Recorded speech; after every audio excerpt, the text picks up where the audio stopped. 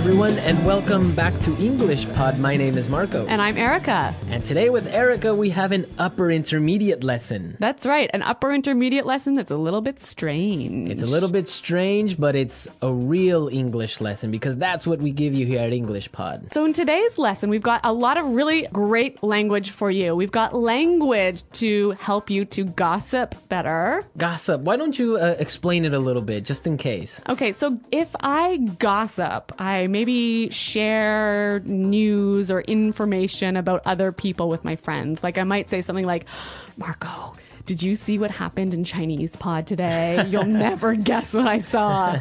Exactly. That's gossip. And we also have language today to describe things. To describe strange things. Strange things. All right, so let's take a look at our vocabulary preview. Vocabulary preview. So in our vocabulary preview, we'll look at a few important words that will help you to understand the dialogue a little bit better. Exactly. And the first word is weird. Weird. Weird. Weird. Now, this is a common word you probably hear all the time and in a lot of different situations. So we wanted to explain it today. Yeah, this word just means strange. It's strange. Yeah. Weird person is a strange person. Exactly. But the thing about this word is if you are a young person, let's say under the age of 35, you'll probably use it about 100 times a day. Weird. Yeah. It's just such a good sounding word. Weird. It is. Okay, but the thing is that even though it's probably more commonly used in American English, it's still widely used for British English as well. Yeah, that's true. So, but maybe in British English you would say something like Odd. it's odd. Yeah. That's more common. Okay, let's look at our second word. Housewarming gift. Housewarming gift. Housewarming gift. Housewarming gift. Now, this is a cultural thing. It's really common in North America to give a housewarming gift to someone. Yeah, if I move into a new house, maybe some of my friends or family will bring a gift over to make my house a little bit more beautiful. So something like a photo frame or maybe a plant, or sometimes even like maybe a basket of pastries or something. Oh, okay. Well, Yeah. I've never gotten one of those because I Really? don't have a home. Oh, where do you live? On the street? Well, I don't have my own home, so I have never gotten one of those. Okay. Okay, so we're ready now to listen to our dialogue. So we've got two housewives who are gossiping about what's going on in the neighborhood, and let's listen to what happens.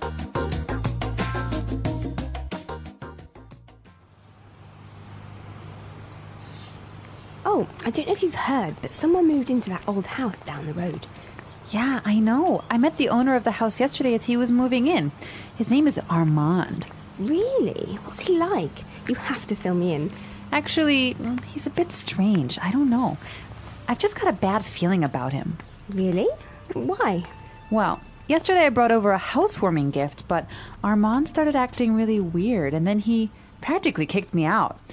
I tried to sort of peek into his house, but everything was so dark inside that I couldn't really get a good look. The whole thing really creeped me out. Well, you'll never guess what I saw this morning.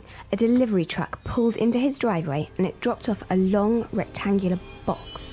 It almost looked like a coffin. You see? Why would he... Hello, ladies. Armand! Oh, you scared the heck out of me. This is my friend Doris. Pleasure to meet you.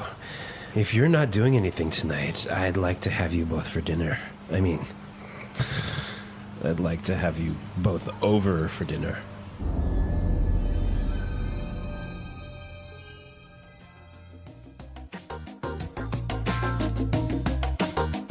Ooh, that guy seems kind of weird. You can hear his voice is like a weird guy, right? Yeah. All right, let's take a look at our language takeaway and look at some of these great words. Language takeaway. So our language takeaway focuses on several words from the dialogue that we feel are really important for you to know. Exactly, and we have 4 of them for you today. Why don't we look at the first one? Okay, so the first word is a bad feeling. Bad feeling. A bad feeling. A bad feeling. So we've got a few examples that will help you to understand how this phrase works. Example 1. I don't like Kelly's new boyfriend. I've got a bad feeling about him. Example 2. It's so dark. We shouldn't be out here.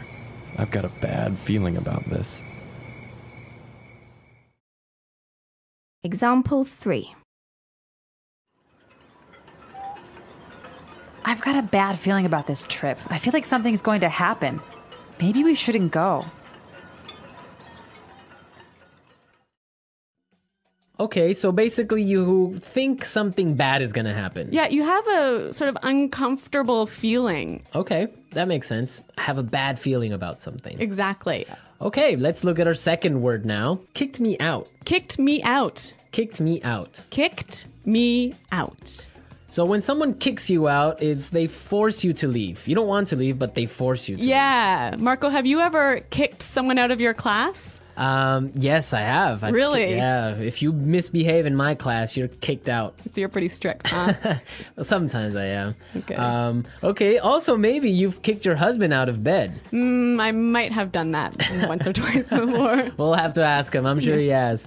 All right, so that's what it means. You force someone to leave the house, leave the class, leave the bed. So kicked out of class, kicked out of the house, kicked out of bed. Exactly. Great. Let's look at our third word now.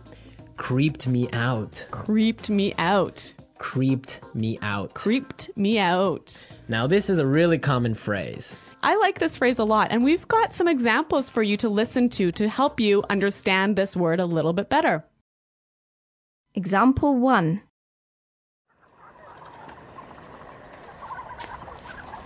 Shh. Did you hear that? Oh, I think I saw something.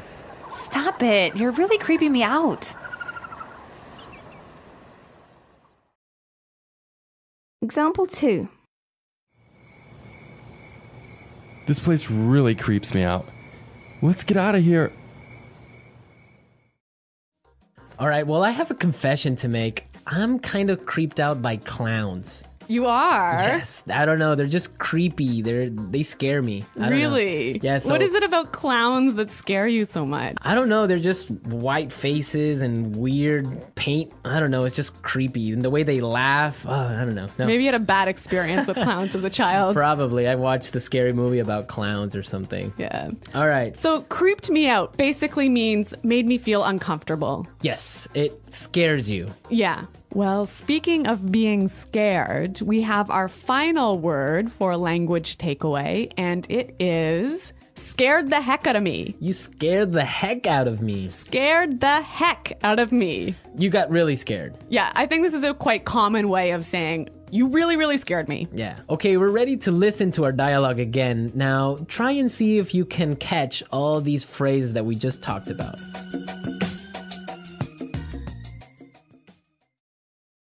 Oh, I don't know if you've heard, but someone moved into that old house down the road. Yeah, I know. I met the owner of the house yesterday as he was moving in. His name is Armand. Really? What's he like?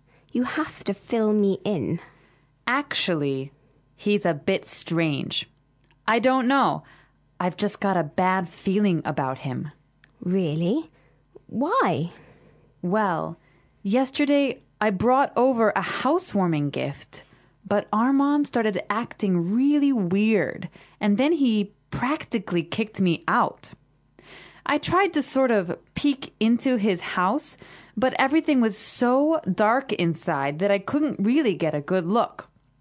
The whole thing really creeped me out. Well, you'll never guess what I saw this morning. A delivery truck pulled into his driveway and it dropped off a long rectangular box. It almost looked like a coffin. You see? Why would he... Hello, ladies. Armand, you scared the heck out of me. This is my friend Doris. A pleasure to meet you. If you are not doing anything tonight, I would like to have you both for dinner. I would like to have you both over for dinner.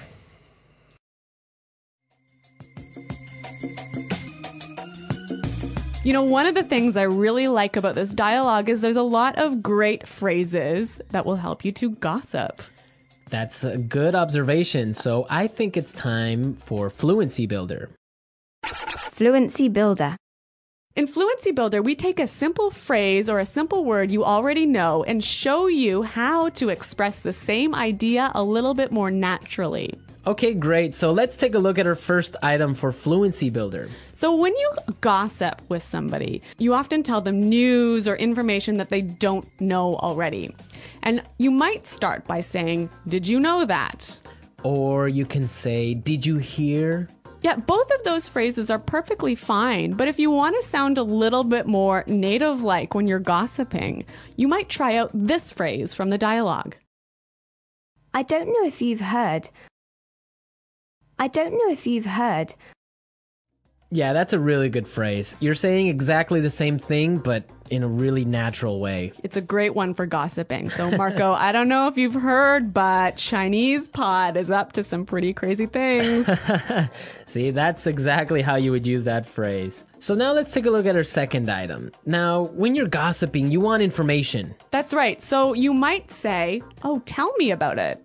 Or something like, "Give me the details." Yeah, and again, both of these examples are perfectly fine, but when you're gossiping, you might want to try something like this. You have to fill me in. You have to fill me in. Fill me in. Yeah, that's what I would say. Fill me in, give me the details. Fill me in. Fill me in on today's gossip. Okay, so let's take a look at our third item. Now, if you have some juicy, gossipy news, And you want to start up a conversation, you might use this phrase here. Well, you'll never guess what I saw this morning. Well, you'll never guess what I saw this morning. that's a really good phrase. You can change it a little bit. You can say, "You'll never guess who I saw." Or "You'll never guess what I heard." Exactly. Very excellent gossip phrases. We're teaching you how to gossip because that's real English. People really do it, so you got to know the language for it. All right, so enough of our gossip. I think it's time for us to listen to the dialogue one last time.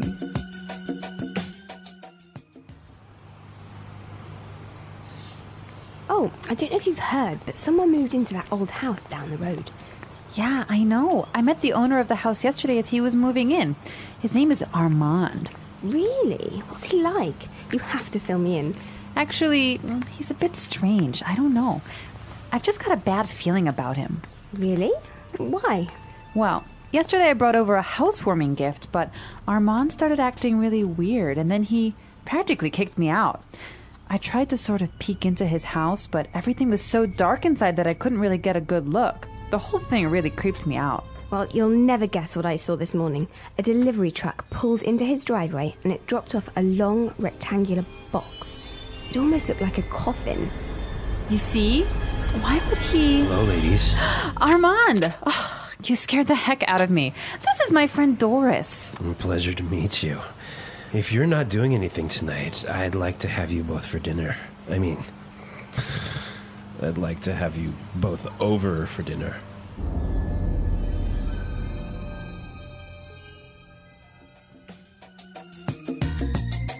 Okay, Marco, I have a true story for you. Is it kind of like a creepy story? It is a creepy story indeed. Is it a true story? No, it's really true. So Okay. when I was young, I used to live in the country. And, in the country, all of the neighbors know each other. It's a small community, so everyone knows what's happening all the time. Okay. And there was some gossip going on in our community about a guy who lived at the end of the road. And he was the owner of a car wrecking yard. So a place where you take old broken down cars and take the parts apart to sell. Right. And anyway, A scrapyard. yeah, a scrapyard. All right. Okay, so, he had a wife and a couple of kids, and suddenly his wife disappeared. Wow. Yeah. And no one knew what happened or anything. And so several years pass, and suddenly the police start coming in and start investigating this guy and start digging up all of the land around his property. And I don't know what they're doing, but I think they were looking for the wife's body. Wow. And did they find it? I don't know, I moved away. Ah, such a great story, but we don't know how it ends. Yeah, well, Well, we can leave it up to the imagination of our listeners. exactly. Maybe they were looking for an old car. An old car buried in the ground. I don't think so. All right, that's a true story. Real English, real stories. You There heard go. it first here on English Pod. All right. So we want to hear your comments and suggestions about this topic. I bet a lot of our listeners also have creepy stories, maybe ghost stories, maybe, I don't know, different types of weird stories. So you guys should definitely log on to English Pod and share them with us. That's right. Go to englishpod.com and in the comments section of the website, tell us your creepy stories. And we're going to pick out the best story as the story of the week. We'll announce it in our This Just In podcast. Yes, so we want to hear all your juicy stories and gossip maybe as well. Yes. All right. Well, it's time for us to go. So be sure to listen to us next time. But until then, it's Bye-bye. bye.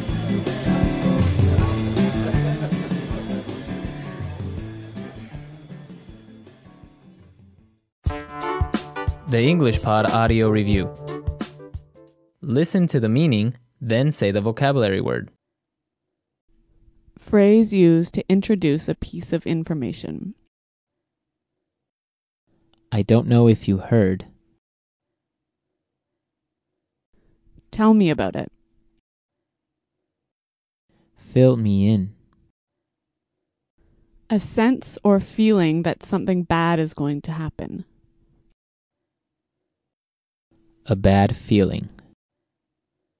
Strange, unusual. Weird. Make or force someone to leave when they don't want to. Kick out. Make me feel uncomfortable and a bit scared. Creep me out. Phrase used to introduce a piece of news. You'll never guess. Cause someone to feel a lot of fear. Scare the heck out of me. Strange or unusual. Bizarre. Strange or scary, causing people to feel nervous and afraid. Creepy. A dead person who drinks the blood of living people. Vampire. Phrase used to introduce a piece of gossip. Have you heard? Phrase used to introduce an interesting or surprising piece of information. Guess what? Let's try that faster. A dead person who drinks the blood of living people. Vampire. Phrase used to introduce a piece of news. You'll never guess. Tell me about it. Fill me in. Phrase used to introduce a piece of gossip. Have you heard? Strange or scary, causing people to feel nervous and afraid. Creepy. Phrase used to introduce an interesting or surprising piece of information. Guess what?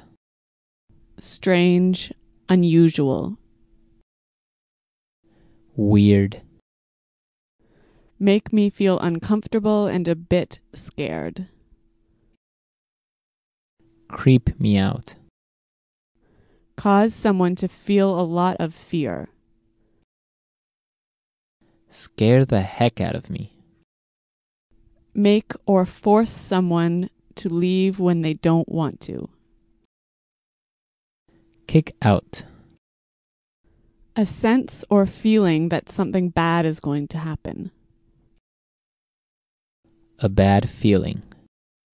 Strange or unusual. Bizarre. Phrase used to introduce a piece of information. I don't know if you heard. Now say the word and hear it in a sentence. Weird.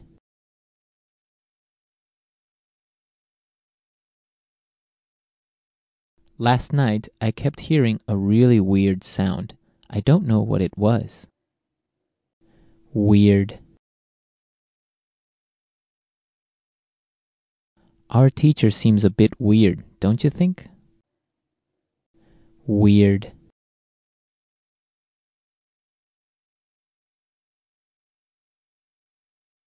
The weirdest thing happened to me yesterday. A pack of monkeys stole my car keys.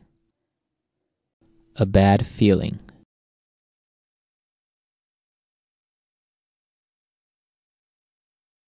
I've got a bad feeling about Kelly's new boyfriend. I don't think he's a good guy. A bad feeling.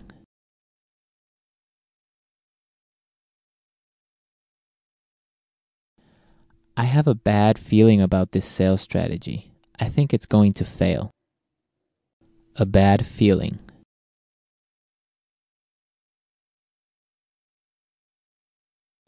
I've got a bad feeling about this trip. I think we should stay home. Kick out. If you don't be quiet, I'm going to kick you out of this meeting. Kick out.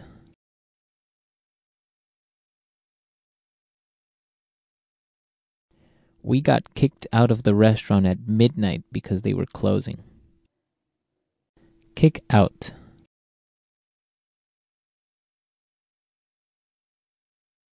That's it. I'm kicking you out of class. Go stand in the hall. Creep me out.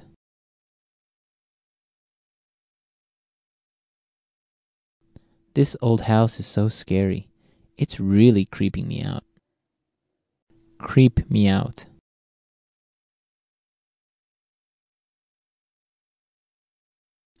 I watched The Exorcist last night. That movie really creeps me out. Creep me out.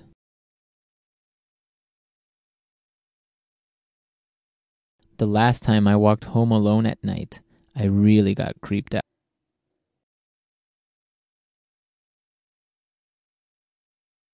I almost got in a car accident yesterday. That scared the heck out of me.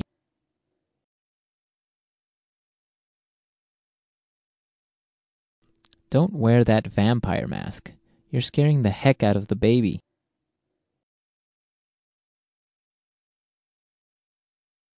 I'm terrified of clowns. They scare the heck out of me.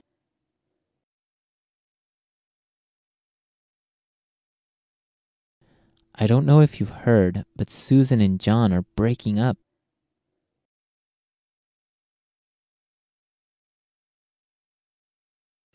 I don't know if you've heard, but the new marketing manager is single.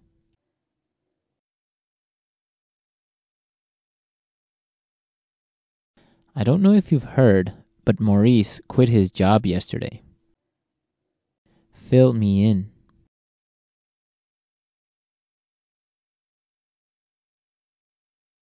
I can't go to today's meeting, but can you fill me in on the important details? Fill me in. How was your date? You have to fill me in. Fill me in.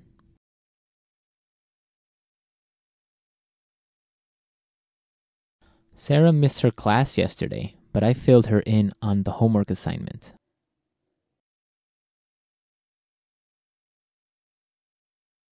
You'll never guess what I heard. Peter and Anna are getting married.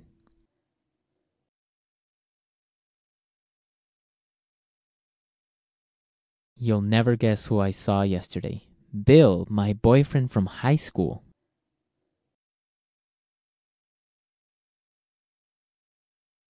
You'll never guess what Sandra told me. She's moving to Alaska.